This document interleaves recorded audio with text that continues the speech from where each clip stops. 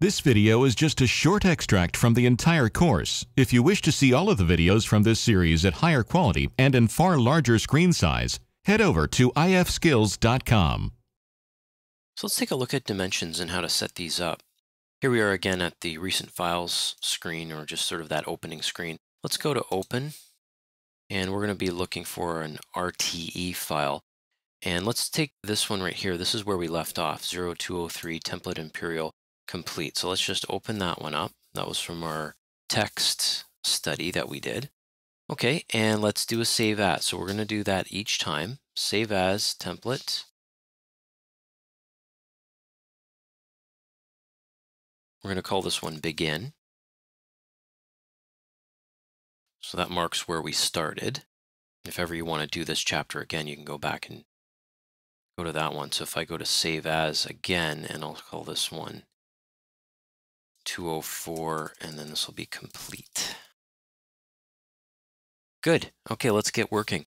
Number one thing that I wanted to do, even though we're studying dimensions, I wanted to do something with the text here. And this view is a drafting view. It's something we set up initially in our template. If I look here, we've got this starting view. So what I'd like to do is let's just document as we go what we've done. So I'll use this piece of text. I'll remove the arrow, and I'll just move this over like that.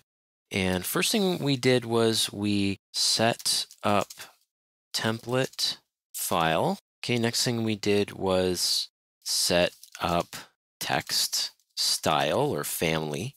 And next thing we're going to be doing is setting up dimension style. If you want, you can even add bullets to that, right? So I can just go in here and you can add bullets, or you can add numbers, and away we go. This will just keep track of what we do. Now that I've done this, let's save. Let's just flip over here to level 1. And there's that initial call out that we had made. Let's just draw some walls in here. Just something so that we can dimension them. So we'll go, a wall there, to there, to there. Okay, so let's start dimensioning. We're going to go to annotate. And here we have all of our dimension tools. Normally you just use aligned. And if I click on that, we'll just throw in a dimension here. So we'll just click from there to there, middle of the wall to the middle of the wall, and click. So there's an example of the standard dimension. Again, these are set up to AIA standards. They're not that bad. You wouldn't be wrong to just use them. But there are times when you want to set it up yourself and just have your own style. So I've made a second dimension. This is going to be another style. So I'm going to click on there, go to Edit Type, Duplicate, Dim 1. I like to keep sizes and types out of the names, just because if I wanted to change things up in Dim 1, I wouldn't have to rename the name of it as well. So for instance, if I said Dim 1 Arial Text, well, what if I wanted to change it to Stylus Text? Well, I'd have to go back and change the name. It just becomes another place to change it. So that's just my idea anyways, call it Dim 1. I've seen some other places do that as well. So there's Dim 1, and wow, there's a lot of stuff here. Not as much as AutoCAD, nowhere near as close, but there's quite a few things here that you can control. I'm going to scroll down. Let's start from the bottom and work our way up. So the equality text is if you dimension two things and they're equal, what will it show? And usually it'll put in an EQ. You can just leave that as default. That's fine.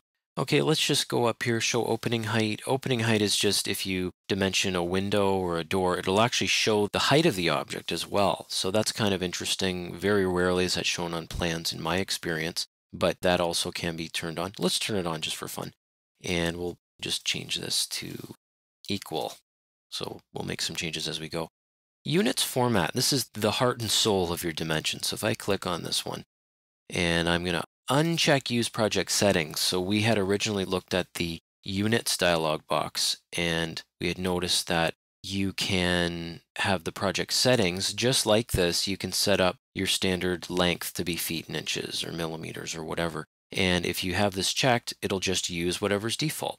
Well, we can override that and say, no, I want this to be a metric one. Maybe I want this one to be millimeters. And I don't want any rounding, but I'm going to just put on a unit symbol, which is mm. Okay, and then we'll say okay to that. We'll look at a couple formats as we go. The text background is opaque. We talked about that in doing the text styles. So is it going to block out what it's in front of? Usually that's good to keep on with your text on a dimension. The text font, let's keep consistent. We'll go with the stylus BT again. Read conversion up then left, we can leave that. These are small things. Where's the text? How far is it offset from the line? They're all tweaking things that you can do. Text size, so that's a key. I think we went with 5/64 as our size.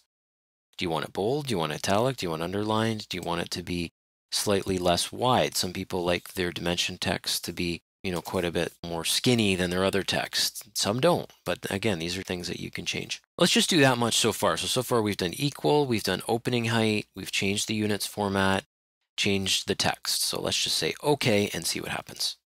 All right, so there's the text. It looks a little far from the line. We're going to adjust that. Let's just click on it, edit type, and that is found right here under the offset. We'll go with 5/64 there as well. Okay, so there's one thing. Let's click on that again, and let's put this down the offset. Let's put it at 1 millimeter, 5/128. See how that went back down? Okay, let's click on edit type again. So far that's working out fine. We're adjusting as we go. Let's do that equal thing and the opening height. So we'll put in a window. So we'll go home, then we'll go to window, and we'll just drop a window there. We will be doing a project during this course, but for now we're just concentrating on setting up. Let's just do some sample things in our template. Now it didn't show the opening height on there. Why? Well, first of all, that's the wrong dimension style. So let's change the dimension style. So I've clicked on it, then I go to dim 1. Now it shows up. Now I'm noticing the ticks are quite large. We want to change that. So let's just click on this, edit the type, and let's change a bunch of these things here. Let's go to the tick mark right away, diagonal 1/8. Let's go to diagonal something else, 3/64. Let's just apply that. Notice what happens? Shrinks right down. Okay, what about the line weight? You want to keep that thin. The tick mark line weight, do you want that really super thick or thinner? Or you can see it's very blobby like that. We don't want that. So we'll probably go down to, maybe 6 is good. Just keep hitting apply just so I can see what's happening. Maybe 4. Okay, dimension line extension. So how far is this dimension line sticking out? And we can put that to 5/64 too. Okay, maybe we want to bring that down a little bit. And I'm just switching to metric because, frankly, it's just a little easier. Okay, the witness line gap to element, that's right here. And how far away is that? So if I said let's just go with something big, like 1/8 inch. And when I say big, that's the printed size. Everything we're looking at here is how big it's going to be on the sheet. That's quite a gap, but you can change that even farther if you want. Witness line extension is this right here. I'm just pointing to it with my mouse. This line is called the witness line. It extends beyond, that's the extension. So I could, again, go 1 millimeter and apply. Now you can't see it up here because there's another dimension, but you can see right there it's tucked in quite a bit closer. So we're just focusing on some of the stuff that's really important. Leader type, this is if you drag the text out. You want it to be an arc. Do you want an actual leader, an arrow on that tick mark? Most people don't. Most people like this sort of default setup, but you're free to play with all that stuff. You can have a centerline symbol. This is a good one as well. Just go to centerline symbol, choose centerline. And if you want to put a centerline pattern, that would be the line pattern. You can do that. Okay, let's just see what we've done. We've done quite a bit. Now right here, it's saying that's a centerline because it is, in fact, the center of the wall. So you can have that on a style if you want. Okay, well, we can click on this one. And what I'd like to do is a little equalizing. So I am going to delete that dimension. Then we're going to go to annotate aligned, and that's the dimension tool. You can also type in DI. It's a fast way of doing it. So I'll just go to dim 1, go here, to here, to here, and then a final click right to there.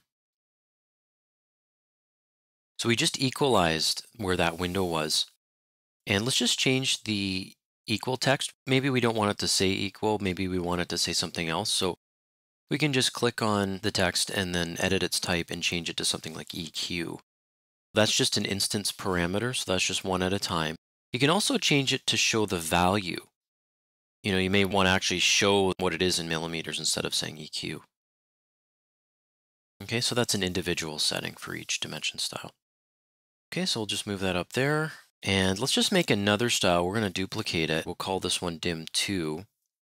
And what we're going to do is just go in and change the millimeters to feet and fractional inches and suppress 0 feet. Okay, with the rounding, we can make it just a little bit more precise at 1/4 inch. Okay, the width factor of the text, we're going to just change it a little bit to 0.9, and we can uncheck show opening height, and we'll say OK to that. Okay, so now if we edit that type, we can just take off that center line symbol because it's kind of getting in the way on this particular one. There we go. Okay, good. So let's just do a little bit more dimensioning. So we're going to go from the end of the wall to the middle of that wall. We'll click there. And then let's just click on the dimension that we've just made and make sure it's the new style that we make. So dim2. Okay, so there we are. There's our dimensions. Now, what you're going to notice is for each type of dimension, for instance, angular, radial, arcs, you're going to need a different dimension style. So you'll have to set, what the fonts are and what the precision is. That's for each one right here. So you can see the angular that I'm clicking on right now. Okay, same thing with radial or arc length. Okay, so we're not really going to get in too deep into those right now. You're welcome to work on those if you'd like. So that's that. Let's just save and move on.